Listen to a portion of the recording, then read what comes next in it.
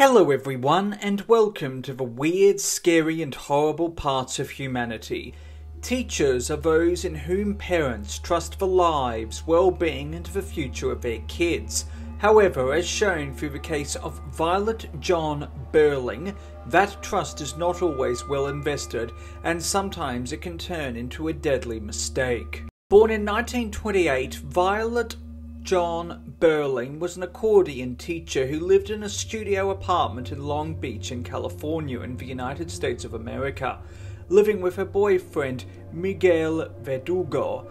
She was the daughter of a vaudeville player and a 52-year-old lover and was born out of wedlock. During the early 1950s, millions of young American children began learning the accordion, and one of those taught by Berling was 10-year-old Katherine Frances Erickson. Erickson's father, Harry Erickson, was a Navy electrician, while her mother, Beatrice Erickson, was taking classes to become a nurse's aide. Believing that Erickson had a real talent for playing the accordion, Berling informed Beatrice Erickson that for her daughter to enhance this talent, she would need to practice her night and day. Beatrice Erickson had subjected her daughter to a strange upbringing, taking her to faith-healing services and churches that practiced cosmic ray healing, in which heavenly curses were conveyed through copper wires on the ceilings.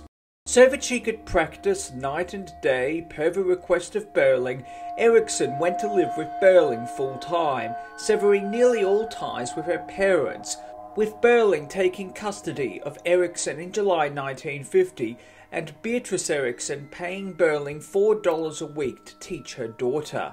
As a result, Erickson was taken out of school as well as her dance classes, with Berling telling them that Erickson could become a professional accordion player if she spent just 1 year with her. Every time her parents showed up, Berling told the Ericksons that Katherine Frances Erickson was playing badly or had lost her touch. She also told the parents not to go to their daughter's recitals because it would distract her, and the programs were private. However, in reality, Berling was subjecting the 10-year-old girl to torture. Tied to a chair, sometimes gagged, Erickson had an accordion strapped to her lap. She was 20 pounds below the body weight of a normal 10-year-old girl. On the morning of the 12th of October 1950, Berling telephoned the Long Beach Police Department, informing them that her live-in student Erickson was not breathing. Berling alleged that she was awoken by a crying Erickson who had strapped herself to a straight-back chair with her hands and feet bound and an accordion strapped around her shoulders. Berling told authorities that the 10-year-old Erickson had some very strange habits, including strapping herself to furniture, self-mutilation with an assortment of scars and bruises around her body, excessive masturbation, heard voices telling her to kill her parents by turning the gas on, was prone to tantrums, having stopped mid-chord at least twice, telling Berling that the spirit of her dead grandfather had told her to stop, as well as a frenzy of masochism, believing that hurting herself could convince non-believers that she had special powers. Berling alleged that the only way to stop Erickson from self-mutilating was to watch her constantly and tie her up. Berling also alleged that Erickson had committed suicide by stabbing herself. The coroner quickly debunked this, showing that Erickson died 5 hours before Berling called the Long Beach police, and while some of her wounds could have been self-inflicted, it was clear that someone else had committed the majority of her bodily injuries. The death was subsequently ruled a homicide and Berling was arrested. It was ruled that Erickson had died when she vomited up food and choked on it, unable to move in the torture rack. During a trial which started on the 3rd of January 1951, Berling's former students noted that they had been subjected to torture.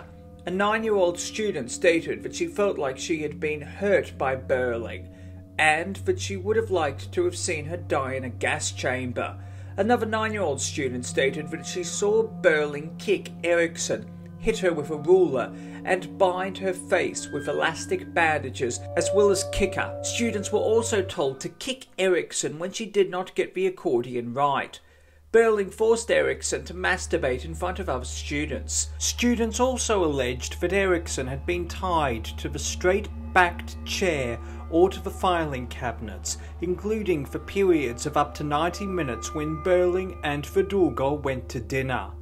Berling herself stated that she whipped Erickson when she misbehaved, allegedly at the suggestion of Erickson's mother, and Verdugo lashed her arms and legs to a filing cabinet.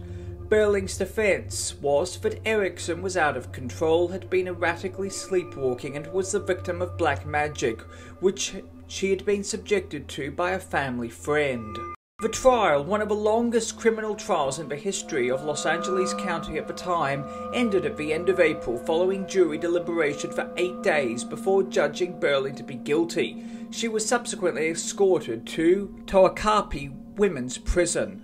Of the 8-day jury deliberation, only 30 minutes had been spent debating the culpability of her guilt. She was sentenced to life in prison with a minimum 7-year term to be served. Upon hearing her sentence, Berling's mother had to be taken out of the courtroom, shouting "No, no," while Berling collapsed in tears. Her lawyers won a retrial, claiming that she had fainted so much during the trial that she was mentally absent. Following a 1-day retrial in May 1953 without a jury, she was sent back to prison, with her minimum sentence to be served increased to at least 50 years. Thank you for watching. Please do yourself a favour and hit that subscribe button and the bell icon to inform you when new videos come out. Also, why not hit that like button and leave a nice comment? It helps more than you know and your support is truly appreciated. Until next time, stay awesome, stay classy, be kind to everyone you meet, and have an amazing day.